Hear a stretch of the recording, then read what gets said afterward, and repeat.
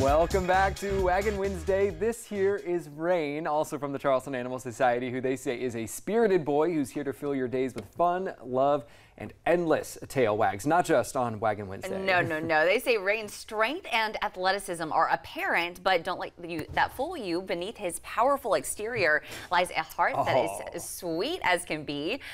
He is a gentle giant who thrives on human companionship and craves the love and attention of his special people. Yeah, he is kind of muscular. He's a little beefy. Yeah, while Rayne's been working on getting comfortable around other dogs, they do say it's best for him to be the only dog in the household. So he could even be a great starter dog if you've never had a pet before. Yeah, it's got little stout legs, but they said he's powerful. And if you don't want him on the couch, and maybe he can't jump that high because he is pretty low to the ground, but he's fast. Look at him run there. Adorable dog. Once again, if you think Rayne or Buffy from our last half hour are the perfect addition to your family, all the information you need is on your screen. And make sure to hurry. These cuties will be snatched up fast. And as if their cuteness didn't sell them enough, the Charleston Animal Society will be waiving all of their adult cat and dog adoption fees until July 23rd. This is a part of their No Kill South Carolina initiative, which is working with shelters across the state for Pick Me SC, the largest statewide adoption event in the nation. And they also say kitten adoption fees are waived for the first 40 kittens and then will be half off after that. So what better way to get you out there, right? Yes, the first 40 kittens. Oh my goodness. I want all 40. Buffy and Rayne. Oh, look at them. Adorable.